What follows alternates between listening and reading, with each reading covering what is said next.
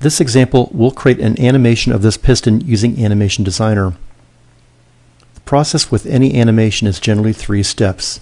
Step number 1, using the rigid group command, you tell the system what can move. Step 2, using joints, you tell the system how those rigid groups can move. Step 3 is you add a motor to apply motion. As you can imagine, we want the piston to go up and down and the crankshaft to spin around, but we don't have any of these entities created yet. We do have a solution, but there's nothing in there. I am going to take the easy way out and let Animation Designer create all of these nodes and things for me. So you don't have to create a new solution. We'll just create all these subcategories for you as you create rigid groups, joints, and things.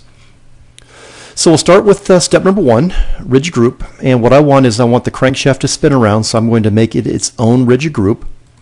So I'll just pick it, hit the apply button, and it accepts the input and prepares me for the next rigid group definition step. Also notice how the shaft went a little bit grayed out on me, so letting me know that that thing has already been part of a rigid group. Next, of course, the connecting rod, and there's 2 components here. And I could pick the wrist pin if I want, and I just might go ahead and do that. I'll let the system drill through to get the wrist pin. Next rigid group will be the piston itself, so I will drill through it to get the piston body. And last but not least, I want the cylinder and the small guide bearing to be the last rigid group. And they don't have to be connected in any form or fashion, as you can see. Also, I'm letting the system apply the color for me automatically, so there is a color mode that you'll soon see that shows all the rigid groups in a unique color. Also, there's a setting up here for create single rigid group or create rigid group per object.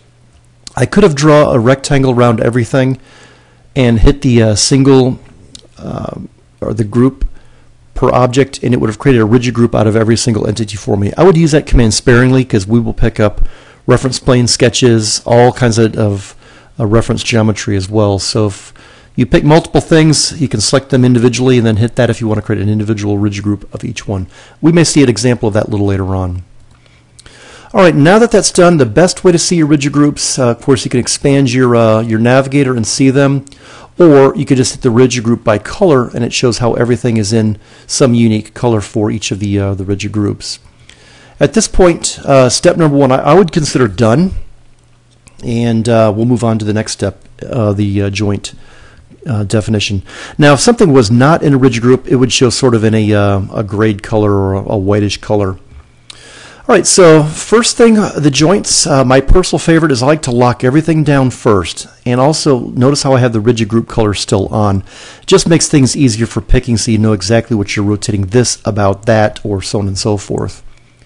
I'm going to lock down the cylinder, and I am going to have the piston slide up and down. So we'll use a slider joint for that. And at this point, it doesn't really matter what joints and joint order you pick. Everything is all solved independently, or together, I should say. So we'll pick this rigid group. And the second object, I want it to go up and down about that cylinder along this vector here. So I can pick the cylinder as well. It doesn't really matter as long as you get the vector in the right direction, which would be normal to the top of that cylinder.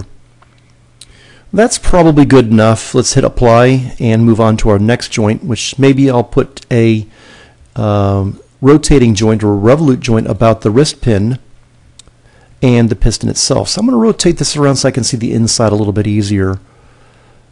And we're going to put a joint between this cylinder or the piston, then the wrist pin, and along the axis of that wrist pin. And if I zoom out, you should see the axis of revolution there. Now, where it is, the point doesn't matter for something like a revolute joint, or at least in this case it doesn't. A couple more joints. Let's put a revolute between the connecting rod and the crankshaft, and of course I'm going to use the cylinder of the crankshaft to rotate about.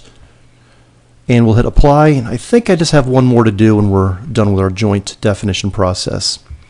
Last thing, it's got to rotate around this sort of sleeve part here.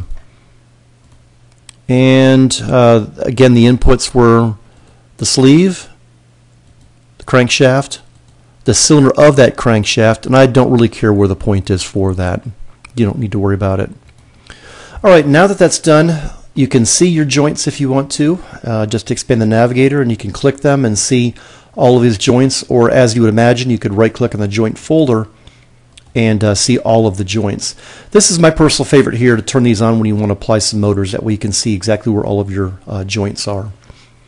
That concludes step number 2. Step number 3, let's just add a speed motor to our piston. So as you'd imagine, we'll just click the speed motor, click the joint itself, and I'm going to use the one between the crankshaft and the sleeve, and we'll give it a speed of, I don't know, a couple of 100 degrees per second. Hit the OK button and play, and there we go. Just like that, we're animating an assembly. Granted, this is a simple assembly, but the process was very, very simple to apply. Step number 1, define what can move. Step number 2, how does it move? Step number 3 is the speed.